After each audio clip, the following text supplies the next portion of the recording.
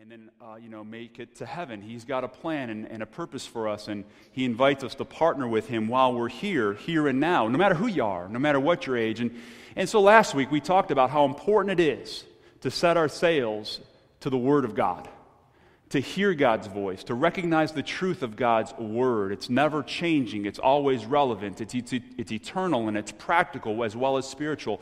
And how important it is for us to be in a place like this where we can consider some of the truths of God's Word and for us to pray and anticipate God's Word. It's important. It's key. And if you want to live out God's plan for your life, the best thing you can do is tune into the voice of your Creator and the one who redeemed you and saved you and forgave you and wants to have a relationship with you.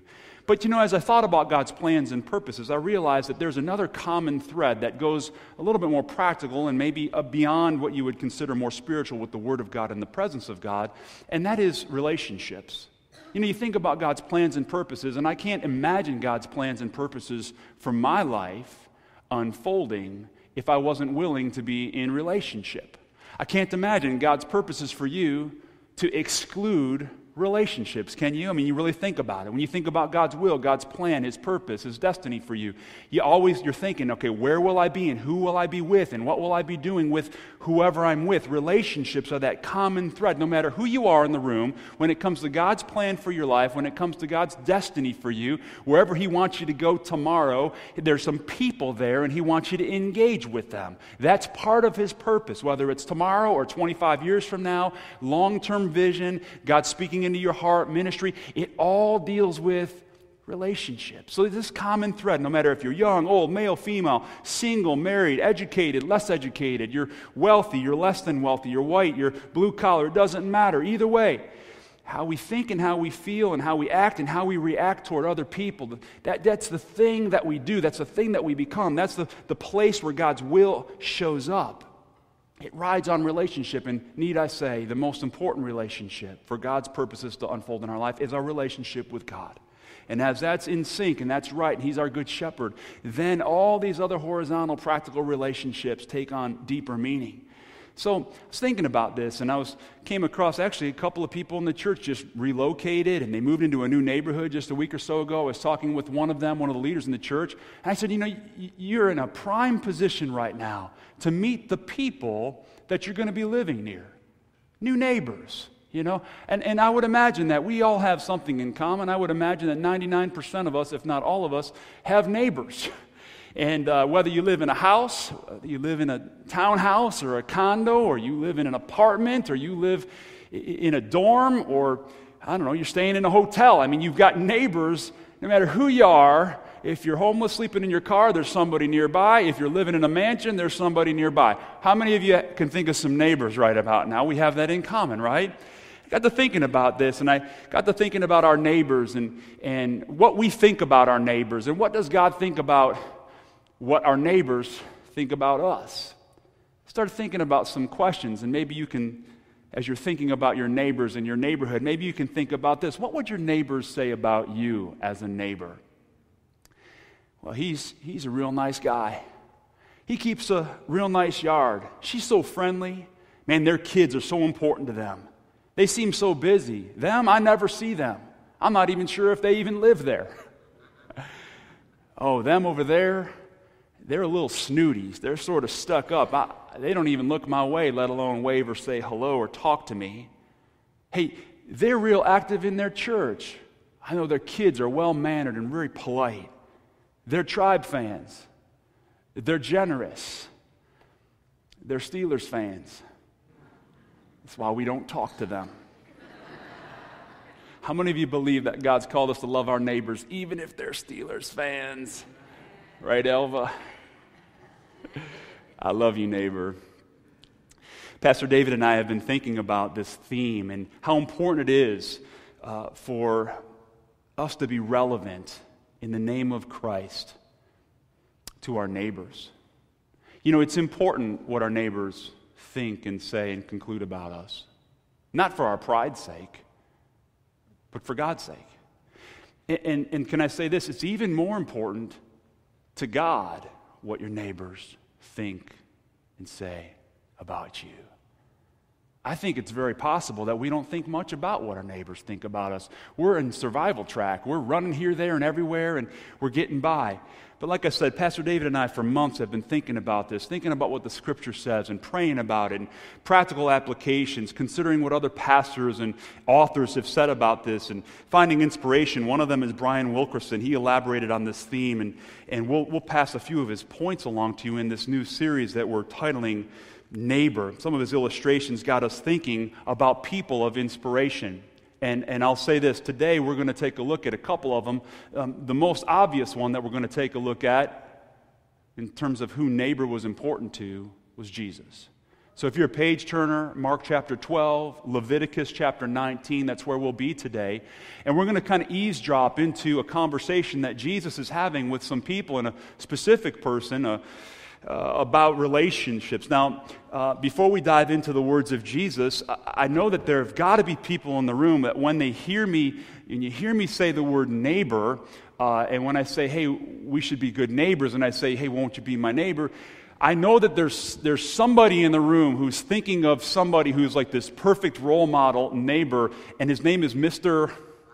Rogers. I'm not alone. Mr. Rogers. And Mr. Rogers' Neighborhood, how many of you are familiar with? How many of you watched it as a kid, or he helped raise your children, right? With wonderful life lessons. Mr. Rogers had a program. If you're maybe a little younger, maybe you're not in tune with this.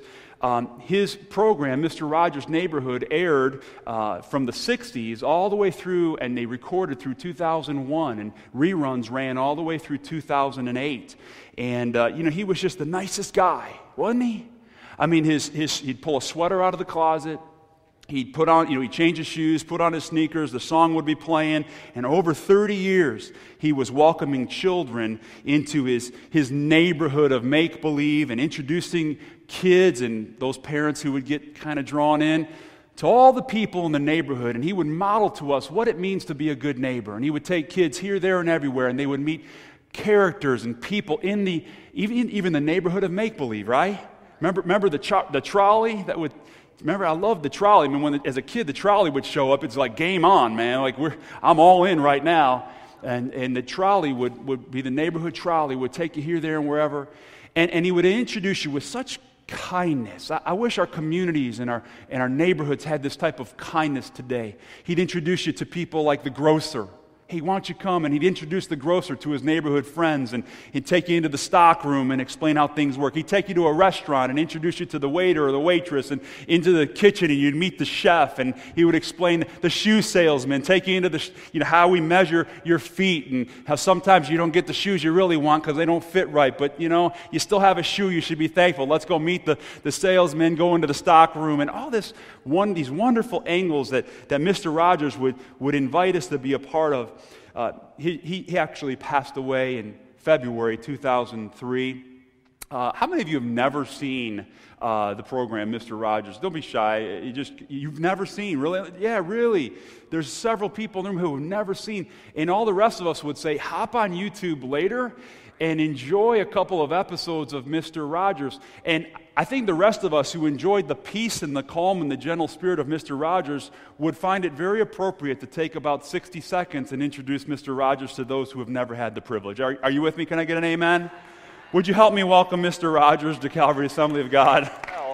And, there's this peace and this calm. Mr. Rogers was like the model neighbor. Would you agree? And he taught us, true neighbors like one another. True neighbors talk to one another. We share thoughts, we share feelings, and when we do, we respect one another, right? And we do this with a very gracious and very peaceful approach. And can I tell you that the peace and the grace of Mr. Rogers' Neighborhood will just take you right in. And I know because I watched 3 episodes in the last 2 days. To be honest, I could have watched more if I didn't have to finish my prep. But 2018 marks 50 years of Mr. Rogers' Neighborhood. And so you may not know this, but Mr. Rogers is making a comeback. There's a documentary out right now, came out June 8th. Has anybody seen it? I'm just curious. Yeah, was it pretty good, Heidi? Yes, we should go see it and support the cause.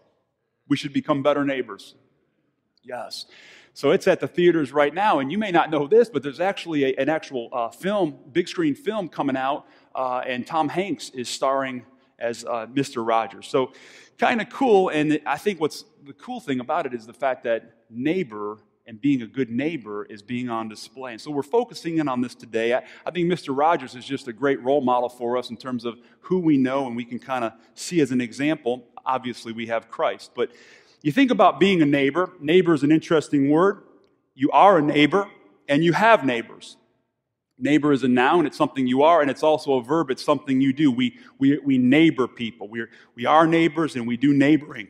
It's specific. You're thinking of neighbors right now. You're thinking of people that live maybe across the street or left or right of you, behind you, down the hall in your apartment. Hopefully you're thinking of some names. You're thinking of some people maybe that walk their dog. You don't even know their name, but you know they're your neighbor. And so neighbor's specific, and it's also very broad. It's global. I mean, think about it this way. Anyone alive today on the planet has the potential to be your neighbor. Pretty interesting.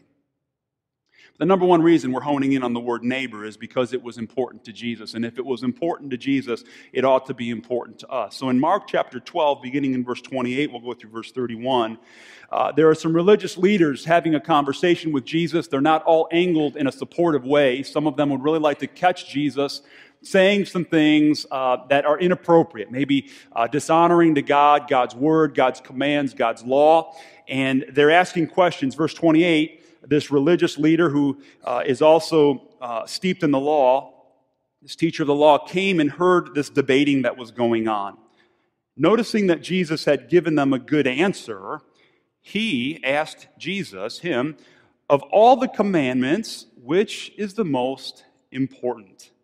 Now, this wasn't a ridiculous question. This was something that would have been thought about a bunch. I mean, who wouldn't think that? There were 613 commands, and if you were serious about honoring God and living your life right before God, you thought about the commands. You thought about what was most important. Things can be debated. So it was a question that the religious leader, who you could pretty much say he was steeped in the law, so you might classify him as not only religious, but maybe a lawyer or an attorney.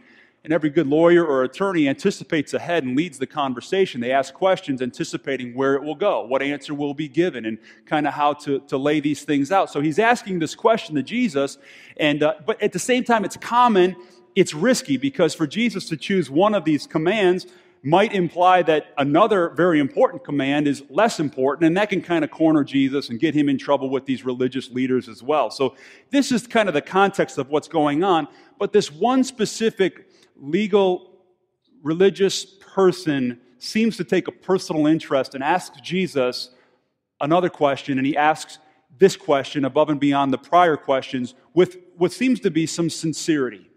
And he asks Jesus, which is the greatest commandment? And Jesus responds, beginning in verse 29 through 31. The most important one, answered Jesus, is this: Hear, O Israel, the Lord our God, the Lord is one. Love the Lord your God with all your heart, with all your soul, and with all your mind, and with all your strength. The second is this: love your neighbor as yourself.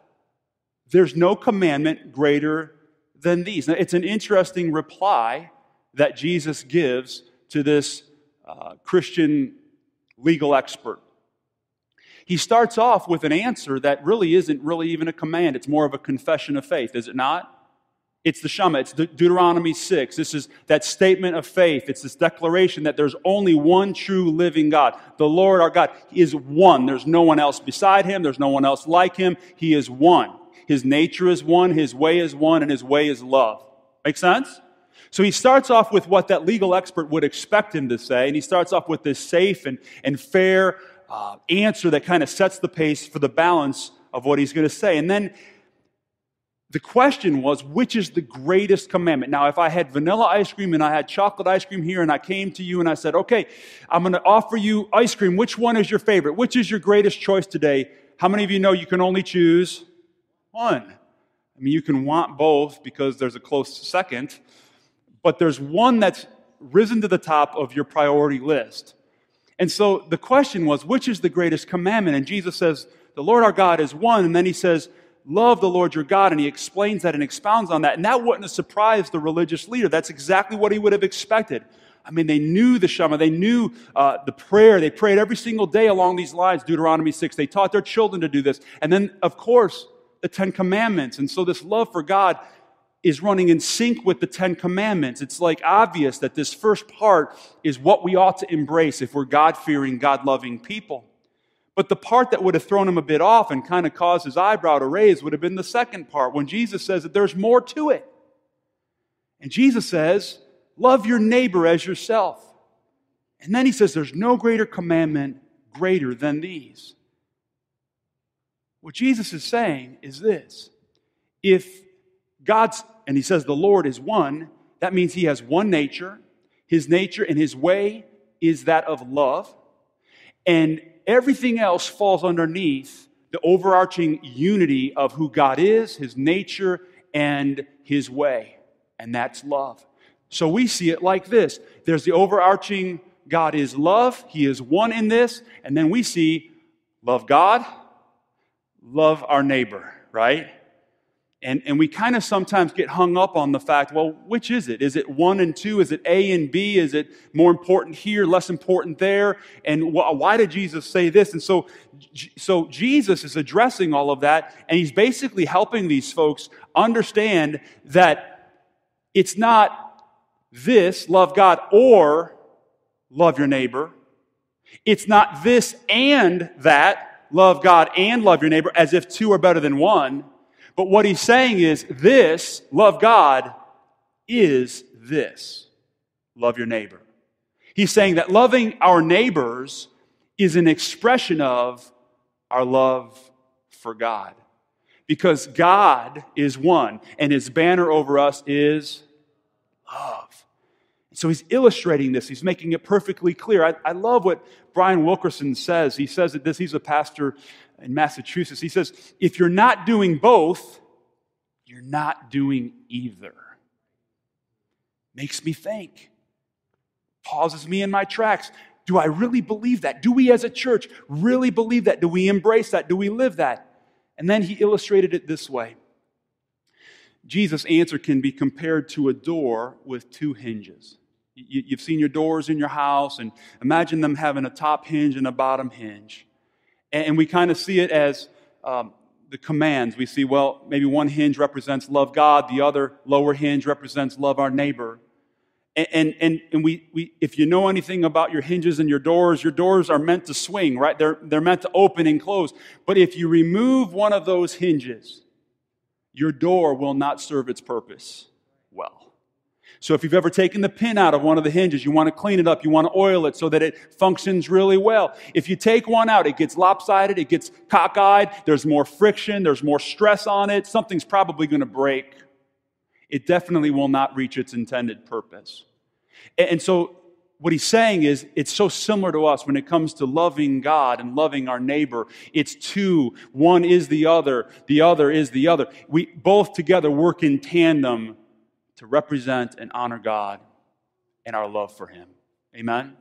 It's not one or the other. It's not this and that. It's this is that. So we're looking at this today. The theme is neighbor and loving God and loving our neighbors. And you know, it's in church world, we think about hinge number one, loving God, all the time. It seems like it's common. We talk about loving God through respecting his word and praying and worshiping and getting involved in ministry and periodic service events. We do these things and we say we do them because we love God. We're connecting with God. We're growing and we're going to serve him because we love God. We love God. We love God. And so we talk about that a lot in church, and it's common and it's good and we need to. But today, and for the balance of the morning and the next few weeks, we want to focus on hinge number 2 that sometimes gets swept under the rug. And that is loving people, loving our neighbor as ourselves. And so Pastor David and I have been praying and preparing, and so I'm going to invite Pastor David. We're going to tag team today. We're both going to share some, and I'll be back in a few minutes. But Pastor David, if you would help us break that down, love our neighbor as ourselves. And hey, Pastor David, won't you be my neighbor? You bet. I just need a sweater so I can zip it up. Yeah, so we're going to look at that 3-part thing, right? Love as first part, your neighbor, and as yourself. So let's think about love for a minute. I mean, it's a That's really the heart of this, right? Notice that Jesus doesn't say, just be nice to your neighbors or be good to your neighbors or make sure you wave to your neighbors as they pull out of the driveway, right? Or make sure you return to your neighbors the tools you borrowed. Those are all good things, but that's not where he's at. He says, love your neighbor. And love is a strong word, right? I mean, we use it for our family members, the people closest to us, our dearest friends, or maybe the best experiences we have in life. So we say, I love my wife, my kids, my mom and dad. That's easy to say because we mean it. It's real. It's close. And maybe we say of experience, I love walking barefoot on a white sand beach. Or strong feelings are behind this word. And so is he really saying, are we supposed to love people with that same sort of feeling?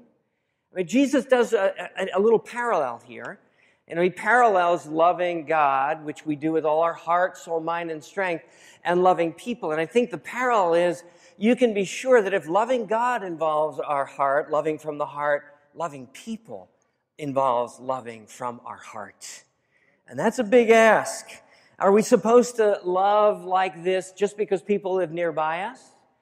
Are we supposed to have this kind of love just because people sit near us at work or sit near us in the school room? It's a big ask, don't you think? I mean, that kind of affection, well, it is a big ask. And in case you're wondering, the word that is used here, the word love in Greek, is that sort of infamous Greek word agape. You've heard it before referred to as unconditional, sacrificial love. So Jesus is challenging us to love our neighbors with an unconditional, sacrificial love. And I guess we've got to ask the question, when was the last time you sacrificed for the good of your neighbor? So if we're going to fulfill this command, we probably need to be able to answer that question more readily than I can anyway. It's this sacrificial. And if you go behind the Greek word to the Hebrew word that's in the original text, it's the word ahava. And that's an interesting word. It means two things. It means to act lovingly toward. So it's an action. And it means to be loyal to, or it's an affection. So loving, as Jesus here puts it in context, in the Old Testament context, is both to do something and to feel something or think something toward other people. It's an all-involving reality. And it's a big ask, and Jesus is certainly asking. So you got to ask yourself this question. I got to ask myself, and I was certainly asking it as I thought about this week. Are you and I actively contributing to the well-being of our neighbors? Not just peaceful coexistence. We're talking about active contribution to their well-being. That's what Jesus is getting at.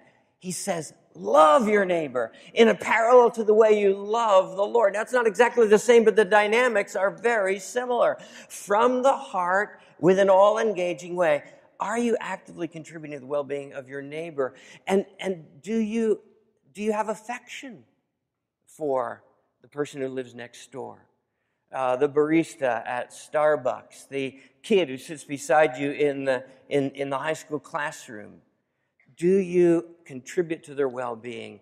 Do you have affection for them? So love, it's a big ask. Love your neighbor.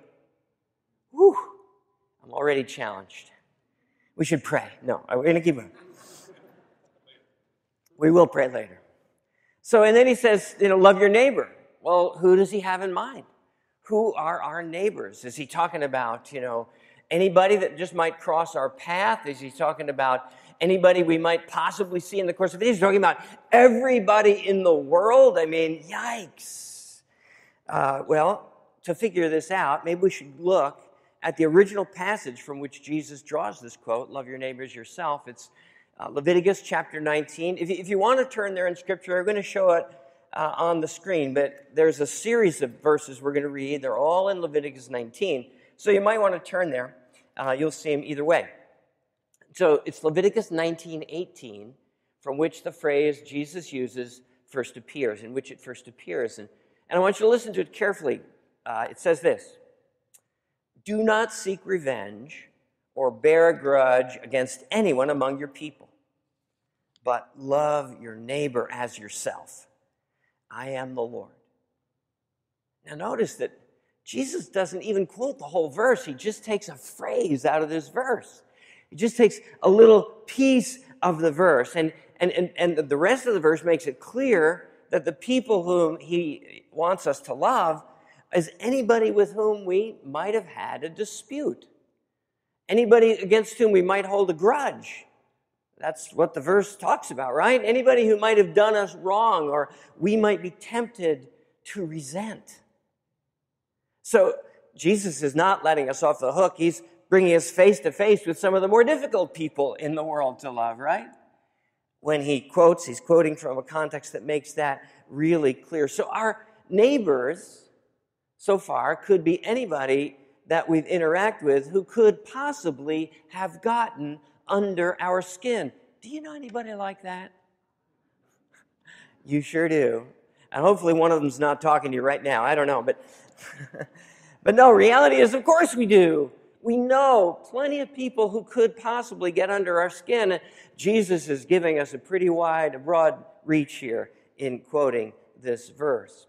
Look back a few verses, and see it a little bit more, because it began to dawn on me as I read Leviticus 19 that what we actually have there is a long list of commands that give an answer to the question, how am I supposed to love the people around me or my neighbors? And who are my neighbors after all? So, for instance, go back to verse 10, get a little more insight into how to love neighbors and who they might be. Here's what it says. Do not go over your vineyard a second time or pick up the grapes that have fallen. Leave them for the poor and the foreigner. I am the Lord your God. So hold on here. Loving your neighbor is loving people who are materially poor. I mean, it specifically directs your attention to those who are the immigrant, the refugee, the people on the margins of society, people you might not even see.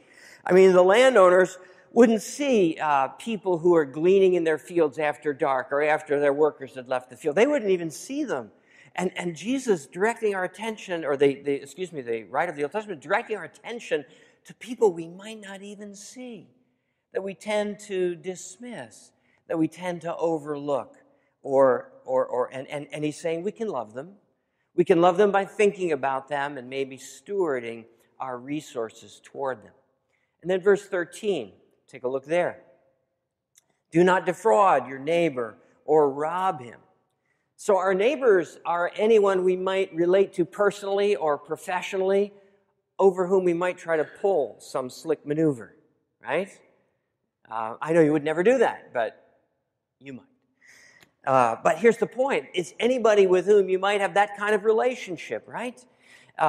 People whom you might cheat in business, on the final exam, or even in the softball game, There's a whole bunch of people that are within easy reach. The second half of that verse, do not hold back the wages of a hired man overnight. So our neighbors are people who might work for us in the office, who might work around your house or serve around our community. And real neighbors ensure that the people they work with or work for them are treated well and paid fairly and tipped properly. So again, this is a picture of who these neighbors are and how it is that Jesus and the Lord wants us to treat them. Verse 14, do not curse the deaf or put a stumbling block in front of the blind, but fear your God. I am the Lord. So our neighbors include people who might be differently abled than we are. People that maybe we tend to overlook. People maybe that we tend to feel uncomfortable when we're around them. And the Bible is specifically directing our attention to engage these people in ways that are constructive and positive. Verse 15, do not pervert justice. Do not show partiality to the poor or favoritism to the great, but judge your neighbor fairly. Our neighbors are everyone whom we must treat fairly, Who would that be? Well, that'd be again, just pretty much everybody that you can relate to, and it's irrespective of their high status, and don't resent those people, or their low status, and don't dismiss those people without fully appreciating them. And this section in verse 16b kind of sums it all up before getting to Jesus' climactic quote. It says, "Do not do anything that endangers your neighbor's life. I am the Lord." You note that repeat of that phrase, "I am the Lord," is pointing out that this is important to God. This is not just nice stuff that maybe we could do so we can, wave happily to our neighbor. This is stuff that matters to God, and therefore sure should matter to us. So our neighbors are many people near, people far, all those whose well-being may be affected by the way we live and the way we act, our attitudes and our actions. So it's not just those people in our immediate neighborhood, surely them, but not just them. Now, at another time in Scripture, Jesus gives us a whole parable about a Good Samaritan. We're not going to read it. We might come to it later, where he makes it very clear that neighbors show themselves to be neighbors by caring for anybody that comes across their path, especially those who are in need. So neighboring it comprises a whole lot of people. It involves people in social proximity, that is, our immediate neighbors, geographic proximity, people who are nearby, social proximity, the people that we connect with, geographic proximity, the people we live near, and even virtual proximity, we're talking the internet. So we got a lot of neighbors. Amen? So let me try a definition of a neighbor. Again, this is from Brian Wilkerson, but he starts out with this definition. Neighbor is any person I have the opportunity to interact with. So not everybody in the whole world, just those that God gives me the chance to connect with in one way or another. But I think we can go one step further and better that definition by saying it this way. A neighbor is anyone God chooses to bring within my sphere of influence. So not everybody in the world, but those whom we can influence in one way or another. Some of them, the influence is great. Some of them, the influence is small. But anybody on whom we have an influence is our neighbor. It's our neighbor. And all these realities affect those relationships. We are called to love our neighbor. So they might be the people in your immediate neighborhood. Well, surely they are. They could be the barista at Starbucks, or the kid who sits beside you in class, or the person beside you on the plane, or the child you sponsor in South America, right? Or, hey, that antagonist on Twitter whom you're preparing to respond to. Your neighbor. Or they may be people for whom we can only influence by prayer. So they may be a Thai soccer team or a grieving family by the name of Coleman. We can pray for them, right? We can pray and we can influence. These are all our neighbors. So far, what have we seen? We've seen Jesus, wants us to love. Love is action and affection. Wants us to love our neighbors. That's anyone God chooses to bring into our sphere of influence. And then he says, as ourselves. So what does he mean by that? Well, we could easily sort of see the connection and say, well, this is just another way of saying the golden rule, right? Do unto others as you would have them do to you. Treat other people the way you want to be treated. But I think there's actually a little bit more. When you take into account the Old Testament context that we've just reviewed, I think Jesus' scope is a little bit wider than that. I think he's saying you are to love the many and various neighbors in your sphere of influence because those people are just like you. They're made in God's image just like you are. They've fallen short of God's glory just like you are. In some ways, they're beautiful, just like you are in some ways. In some ways, they're weird, just like you are in some ways. That's how it is, right? And They're people with the same hopes and aspirations and dreams. And because we are all in that same boat, they are our neighbors. And I think that's the kind of picture Jesus wants us to have. Love them not because of their status, not because of their usefulness to our advancement, not because of their shared faith, but because they are humans like we are humans. And in that sense, it's a wide scope. They are people for whom Jesus died and for whom Jesus would have us share his love. So Jesus gives an answer to the man who questions him, right? He quotes two things. He says, you shall love the Lord and you shall love your neighbor as yourself. And the lawyer who asked this question saw the brilliance behind it. He was deeply impressed, and here's his response, verse 32 and following. Well said, teacher, the man replied. You are right in saying that God is one and there is no other but him. To love him with all your heart, with all your understanding, and with all your strength, and to love your neighbor as yourself is more important than all burnt offerings and sacrifices. When Jesus saw that he had answered wisely, he said to him, you are not far from the kingdom of God. Wait. Did you hear what Jesus said to a Jewish religious lawyer? He said that, the man said, and Jesus approved, that loving God and loving people is more important than all sacrifices and burnt offerings. That's entirely what first century Judaism was all about. It was all about ceremonies and proper observance of the sacrifice and doing the right thing with the right hand washing in the right place at the right time. And this man, this Jewish man, says, you're right, that more important than all that is loving God and loving people. And Jesus agrees with him wholeheartedly. He sees that this man has seen something, and he says, you are not far from the kingdom of heaven. What does he mean? He says, you are not far from experiencing life as God intended it to be. You are not far from living under the reign of God in your life, not just in your behavior, but in your inner life and being. You're on the verge of experiencing life as it was meant to be. The best possible life there is, a life in which love for God and love for people is the essence.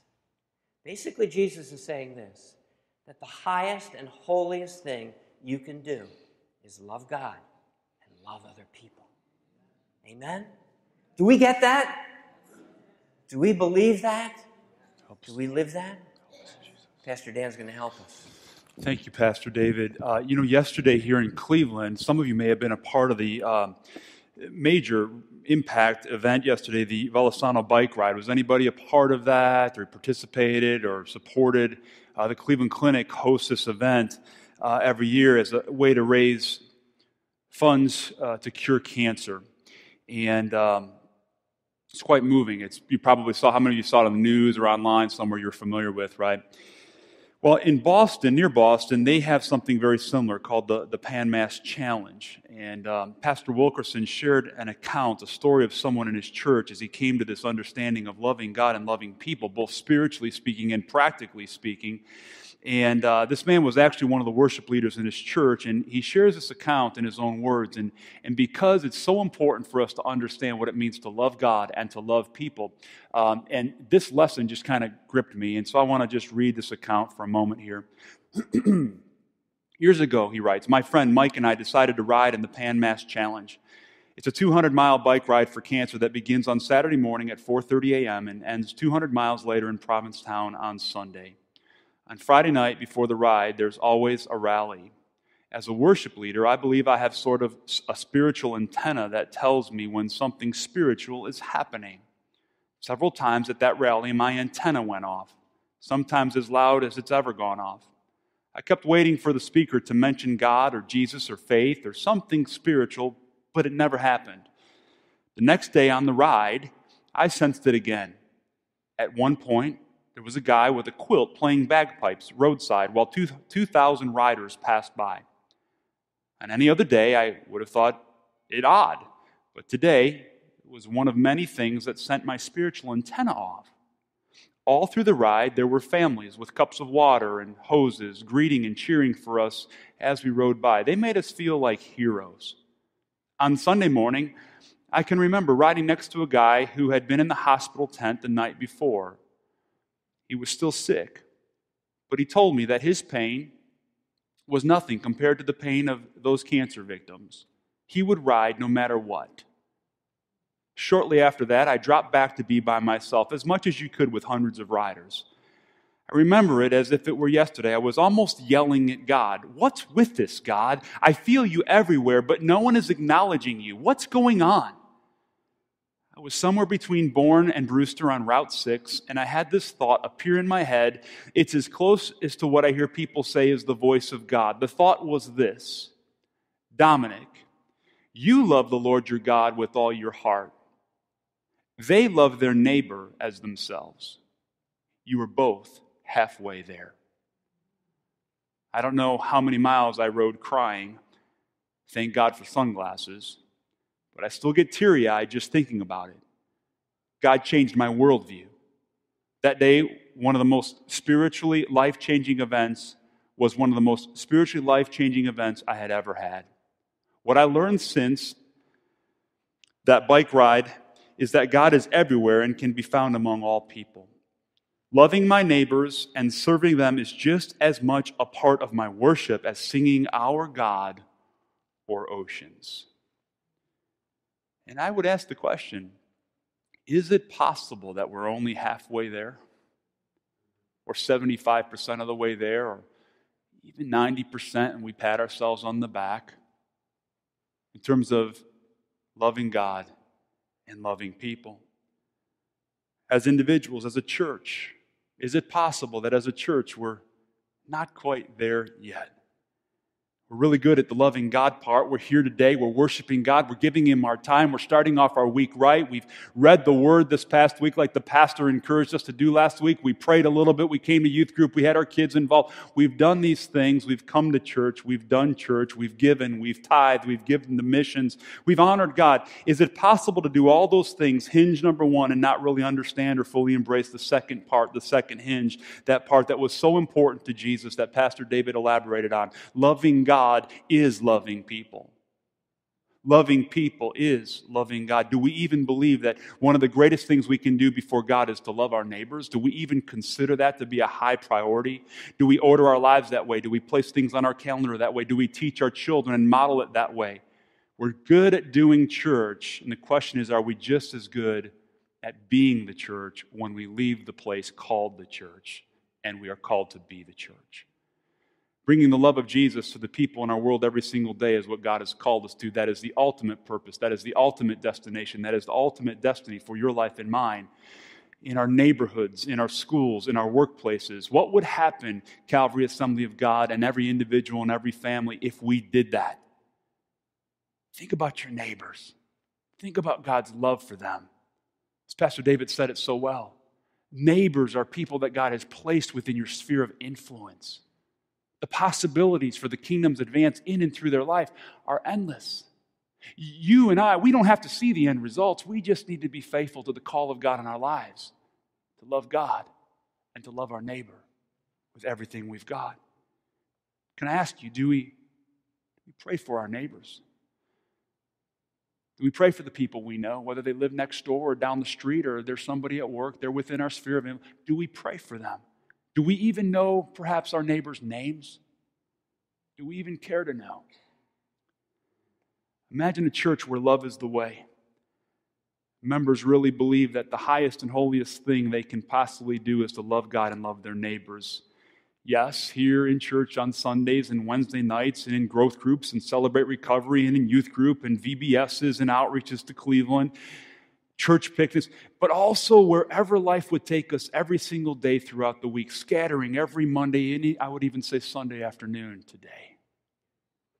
I pray we'll be that kind of church. I pray we'll be a church where God would say, those are my people and they make great neighbors.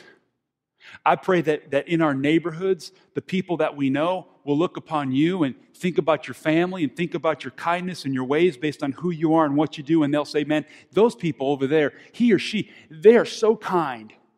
They are so considerate. They're the most generous and selfless people that we know. They're helpful. I'm so glad that they're in the neighborhood. I'm so glad that they live on my street or in my hall or at my apartment complex. I'm so glad I get to room with them this fall in college. I mean, wouldn't it be wonderful? Wouldn't God be so pleased if our neighbors could say, you know what, there's something special and distinct and something better about those people. I wonder why.